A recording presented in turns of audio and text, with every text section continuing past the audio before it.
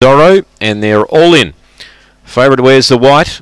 R8, it's out at 2.15 on the UBet fix. Set to run. And away, R8, only fair out, or going a miss at the start, Oaks Boy. Favourites back last, but found the rail. Meanwhile, Mighty Winston led, tackled by Woodside Zorro. They get clear. Favourite can't win, going to third, Snatch and Grab. Well back to Spirit of Pat, Hot Stelios up front. Still a race on. Woodside Zorro narrowly in front, draws clear and beats Mighty Winston. Snatch and Grab, a big gap to Hot Stelios. Spirit of Pat, R8, could not get into the race. Absolute Zero, and the one that failed to complete the course was Oaks Boy.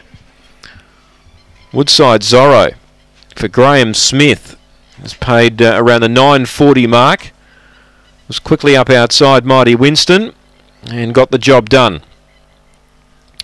7 Snatch and Grab will be third. 8, 2 and 7. Favourite just could not get into the race. 6 got fourth, Hot Stelios. 8, 2, 7 and 6. 18.47 the run. And it's a half a length by 5 1/4, a half by 5 1/4 here after race number 10.